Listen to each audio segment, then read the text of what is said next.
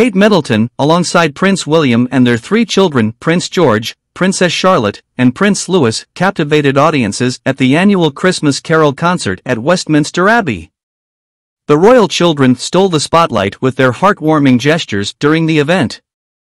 The trio, George, Charlotte, and Louis, made a memorable stop at a special postbox to post Christmas cards.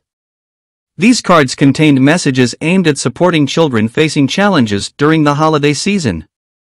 The act showcased the royal family's compassionate side and their commitment to spreading joy. Body language expert Judi James, analyzing the family's dynamics, described them as a sweet, well-oiled machine.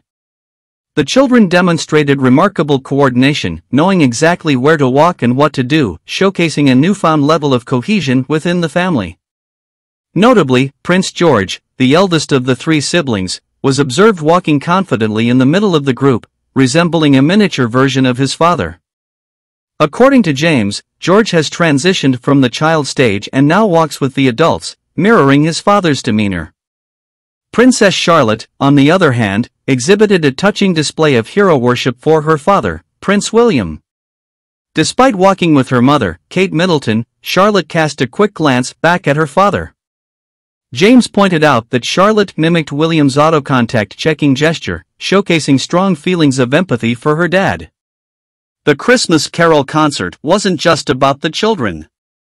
Kate Middleton, hosting the event alongside Prince William, looked stunning in an all-white ensemble, adding to the family's overall picture of grace and elegance.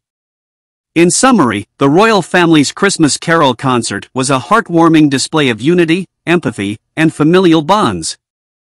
The children's endearing gestures, coupled with the poised presence of Prince William and Kate Middleton, created a delightful and memorable event for all in attendance.